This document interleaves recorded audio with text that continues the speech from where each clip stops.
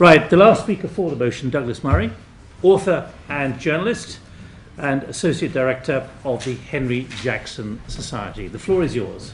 Thank you. Well, thank you very much. Thank you, ladies and gentlemen. Thank you to our hosts here tonight. If I can open on a spirit of boring bipartisanship, I want to agree with a lot of what our opponents here tonight have said, particularly what Roger Cohen just said now. I certainly, speaking for myself, and I think speaking for our side in this debate tonight, certainly feel nothing like contempt for the people who have risen up against their governments in this historic last few months. Far from it. Far from it. We certainly don't say that they cannot aspire to a better life. We hope they can. We encourage them to. So that those straw men, if I may say so, don't please fall for it. But secondly, I wanted to say that I also agree with Ahmed when he said what the problems are in the societies that we're talking about, not just Egypt, but in each of the societies which we'll talk about tonight. They have, I reckon myself, two primary problems. One, the terrific lack of democratic accountability across the region, and two, the terrible possession by a tiny elite of the vast proportion of the wealth of those nations, as Ahmed said, the utterly inequitable distribution of wealth. Any of these countries, as you well know, when you go around any of the countries in the region, you see this with your own eyes. Anyone can see it. A tourist can see it. Somebody with no knowledge of the region can see it. The fact that youth, the best hopes of a prosperous future for a country, stand around on street corners with nothing to do, with no jobs, with no future, hawking around for tiny amounts of money, when they could be the future of their country, and they should be the future of their country. So let's not start with the idea that this is about us saying those people shouldn't have the life we believe they should. But it is very complex and very difficult and very worrying what is happening and what will happen in the future. So we're not arguing a case of pessimism, but one for caution. You know, Milan Kundera said in Testaments Betrayed that man stumbles along a path in his life, and woman, may I add, just in case anyone wants to try to pick me up on that one, that we walk along a path in life where we're surrounded by fog, and we stumble along and we find a way.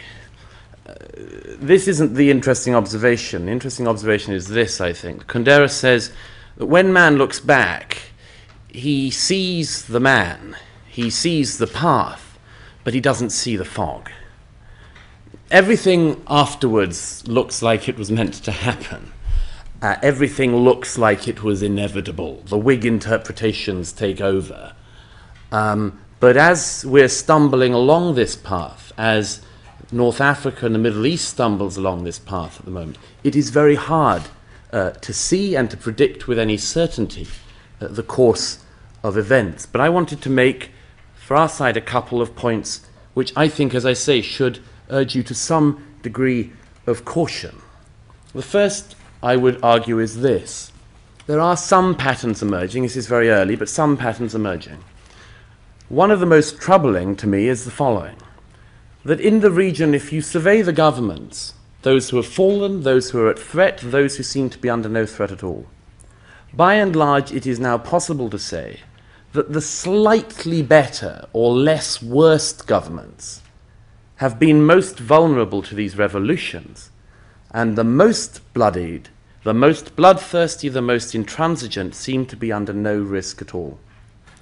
What I mean by that is that the government of Tunisia, one of the less bad governments in the region, certainly I'm not going to argue it's good, don't mistake me for a moment, but by and large those governments who are not willing and have not been willing to send their troops out and gun down as many people as possible have gone. And those who are willing to be the most bloodthirsty are staying. Saudi was meant to have a day of rage. But of course, all the people who were going to partake in it disappeared into prisons, arrested, and so on. so it didn't happen. In Iran, we know the regime there, which has the blood of so many students and others on their hands, is willing again and again to gun down those people. So it is likely it will stay at the moment. I think this is, I flag up first, a very bad, very negative lesson of these last few months, and one we must hope doesn't continue. But it is a pattern that is emerging and should trouble us. The second issue is, those of us who feel only admiration for this historic set of events, only admiration for the people who have made history by, for the first time in the region, changing governments not by military coup, but by a bottom-up revolution against those governments, there is reason to have great concern for their hopes and their future. What happens to revolutionaries after the revolution? We all know from history that the revolutionaries tend not to survive the revolution, and the bodies of liberals lay over the barbed wire as others walk over them to the future they would like. And there are some signs that that will happen in the region. Now, certainly, if I were a young Egyptian in Tahrir Square, I would feel that my hopes for my country's future had by no means been answered so far when we still have the military in control of the country, when we still see that. So yes, one would like to be optimistic. I would love to be as optimistic as anyone about this, but I think we have to have an element of caution. Thirdly, you can generally judge societies and the patterns that are going to emerge from them by the way in which they treat minorities, by the way that those who are not the leading class, racial, religious group, whatever, in the country are treated. And there are already, again, very troubling signs of this. In Tunisia, in February, only days after the overthrow of the government, Islamists tore into the old quarter in Tunis and shut down those shops that they believed were haram. There was, of course, the murder of a Polish Catholic priest. I think I can be safe in saying the first sectarian murder of that kind in modern Tunisian history. And for the first time in modern history in Tunisia, a country with no history of anti-Semitism in recent decades, anti-Semitic slogans started to be chanted for the first time outside the local synagogue. We all know, we've all seen what's been happening in recent weeks with the treatment of Copts in Egypt, and it would be a very unwise thing to watch the emerging pact between Salafi elements and the Brotherhood in Egypt with anything other than a feeling of concern and caution. That's a little of what I think is happening in the region, but I wanted to highlight one other thing, which is what is happening in the West about this. Because I believe that Western democracies, free societies of any kind, have a duty to help those people who also seek freedom, who seek democracy, who seek to overthrow governments which would behave in the way that governments across the Middle East have behaved for decades. But there is terrible concern about this even. Gaddafi. It couldn't be easier to find an outspoken, intransigent enemy of the West, and now somebody who has been massacring, yet again, his own people.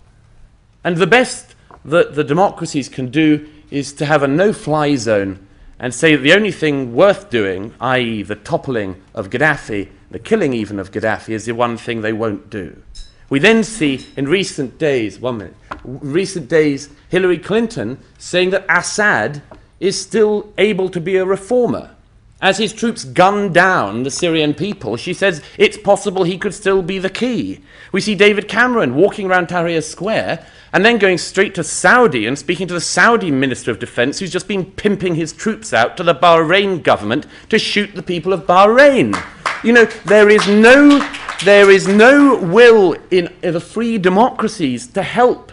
And this is why I think that the case that our side, and certainly I am arguing tonight, is not that we should be pessimistic, but that we should be very cautious, wish our friends very, very much hope and wish them well, but to warn them of what could happen and to pray they don't go down those paths. Thank you. Who's got the microphone here? And move that microphone somewhere else, please. Yes, I've got a question for the proposition for the motion. You mentioned examples of Turkey when you were talking about revolutions. You also mentioned 1848, the American Revolution, the French Revolution. I was wondering why you didn't discuss the most recent revolution and transition to democracy in a Muslim country, which would be in Indonesia in 1998, where we have seen in the past 12 to 13 years a strong democratic institutions being built and strong performance in the economy in the post-Suharto era. Also a situation very similar to Egypt with large degrees of official corruption and misuse of resources. Okay. I just wanted to clear up, if I may, Fawaz seemed to imply, well, no, he did imply, he said that our side weren't aware that Iranians aren't Arabs. I just wanted to clear out that straw man, which is that we are aware of that. But and that, I just wanted to, and on there. that, and on the issue here, I would just make the following point, is that no two revolutions are ever the same, and they're very rarely even that alike. As they say, history doesn't repeat itself, but it does rhyme. And there are echoes one can hear. I don't think Indonesia, the example of Indonesia and the problems that Indonesian society has got over in the last decade or more are the same as those that the Middle East is facing, the same economic reasons, and particularly this issue not just of political corruption, but of political parties that have lain dormant in some cases or been more than dormant, and have a chance now to make their voice heard in a way which I think is more troubling than the situation was there. Now, quickly, among all six of you, is there one model, or are we seeing very specific, very different models right across North Africa and the Middle East? Any of you, quickly?